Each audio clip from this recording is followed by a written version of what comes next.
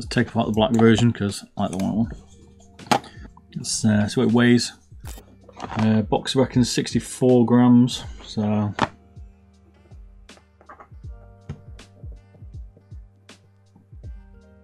this is the box. You can see you got Kale Go optical switches, definitely decent. 370, but it says a 400 milliamp hour battery. Okay, but if you look at the base, and maybe this is me not reading it right, so I could be wrong here, but it says, you see that? 5 volt, 250 milliamp. So maybe that's why it's lighter. Maybe this is lighter. Maybe they put a smaller battery in it to drop the weight than the original boxing was. What do you reckon? Not necessarily a problem, but people might go, oh great, yeah, 410 milliamp battery. We'll find out when we open it, I guess.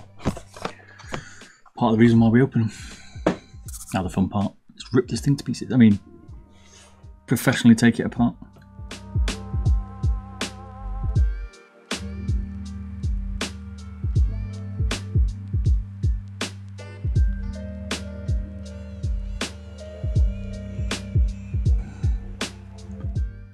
So the skates, well, you'd be happy to know they're rounded. Pleasure. Decent thickness.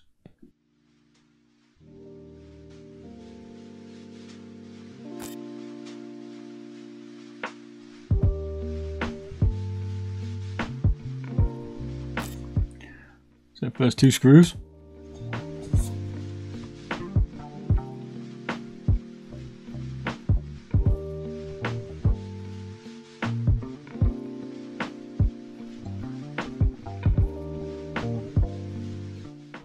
A bit of roundage.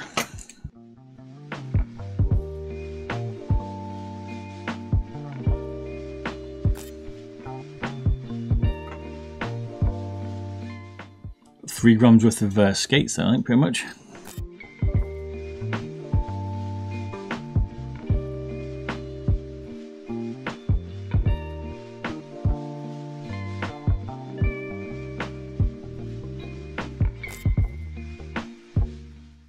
Oh man, this stuff is sticky, man. Sticky. 4 screws. The label actually to get off, but 1, 2, 3, 4. No clips at the front now.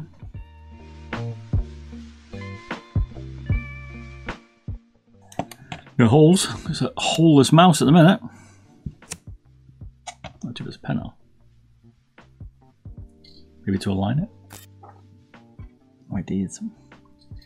There's definitely some adhesive being used. Right, so 60, what was it, 62 grams solid base. So we're looking at super lightweight. Fully no holage. Standard screw, just a normal Phillips.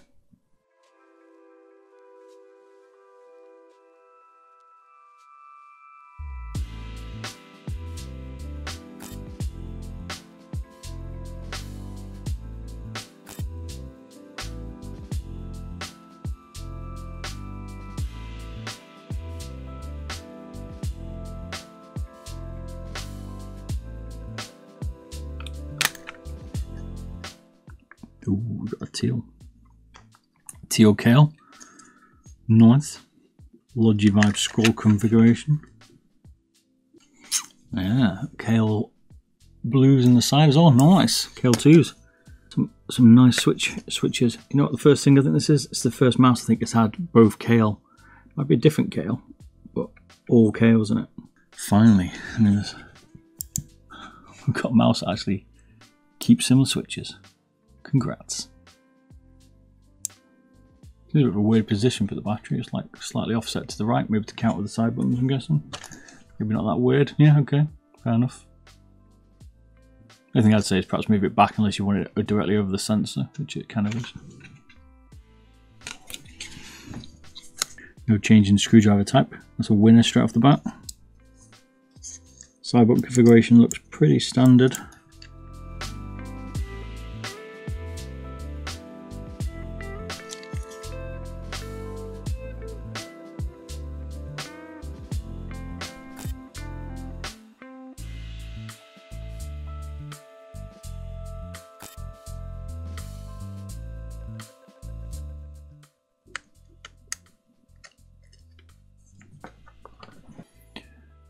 These are a nice switch. The KL2 is probably one that I like, but I don't really talk about. It's a nice switch because I prefer the KL Red. But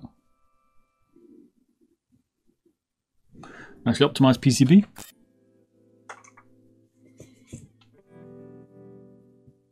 And what else we got? Got 2 screws on the actual main buttons as well. 1, 2. Nice. Stops a bit of wibble.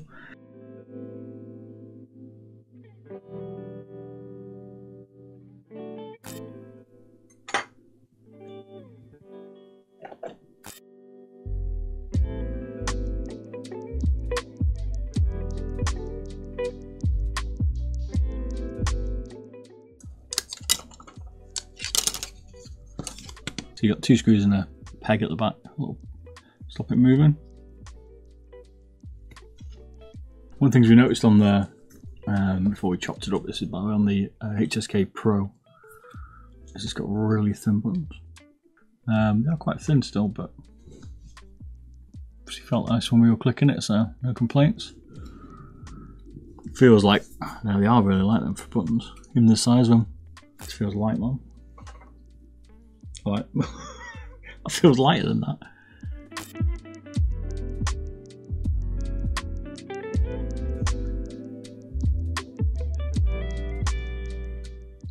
Thinned out quite a bit.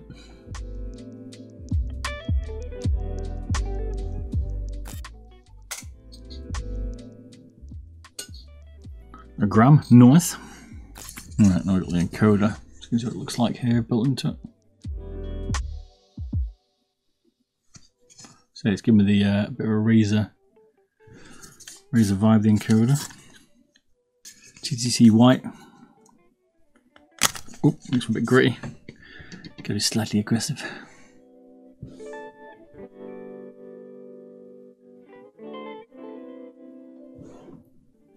I know there's not many encoders in this variety, this smaller version. So maybe that limits the encoders you can have if you want to change it, or you're actually making it.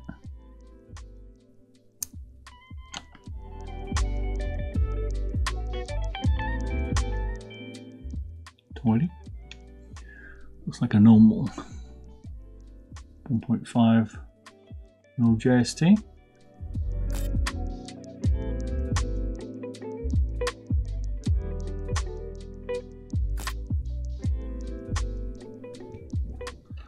Then, oh yeah, because of the optimized like spindles and stuff, looks like a car wheel. This thing. Took a little bit of weight out on the inside, which G-Wolves have been doing. But not bad.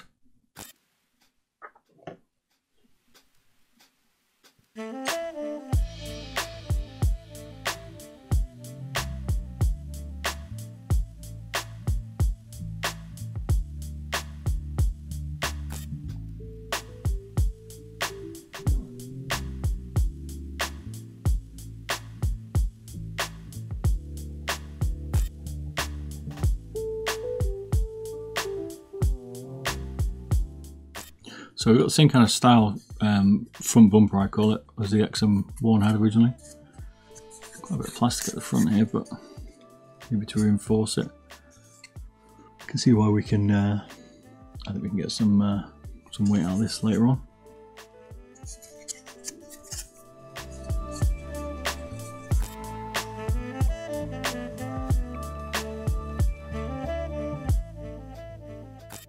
That's what the PCB looks like.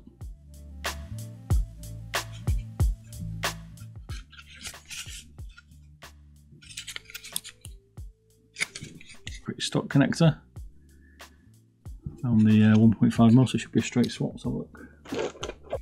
Yep. So this is 200 milliamp from Ali. You can get looks pretty much identical sizing. So should be easy enough to change it if you want to put a light battery in it, which we will do later. Weld it in. There you go. These battery holders. Well, this one's pretty nicely trimmed out. It's not got a lot of weight on it, so.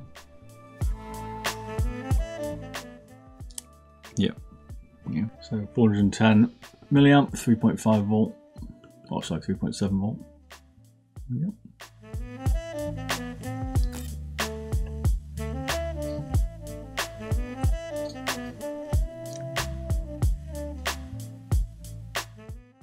8 grams. Okay.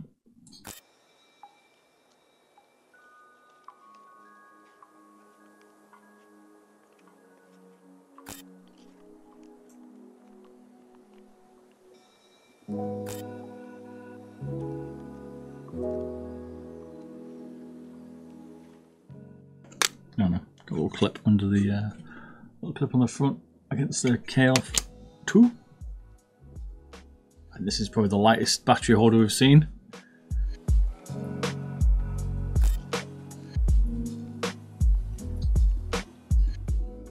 Now looking at a nice optimized PCB. So it looks like it's got 1 screw left here.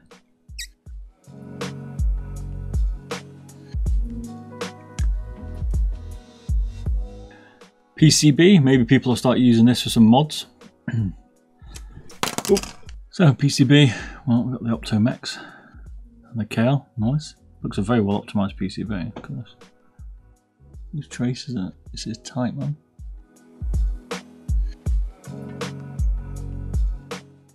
Beautiful. Got the weeny tiniest mode button, look at that. Mini button. So look at the PCB here, we've got the same, maybe a similar setup to the Razer Optomex where they're kind of clipped in. See that? Right, let's check the size.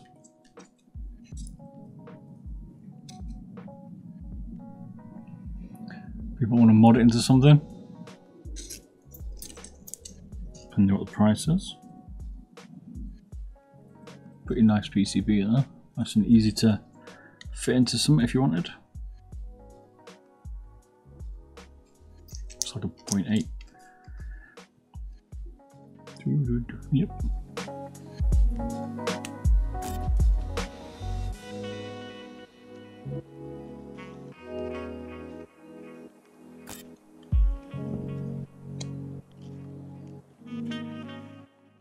Mode button and the power switch.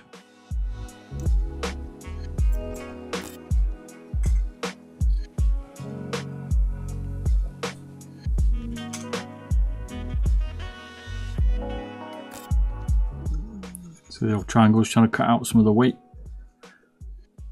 The heaviest bit seems to be the shell, but I guess that's why you're trying to keep it feeling a bit more solid. And the base is pretty thick, to be fair, for today's standards. Nice.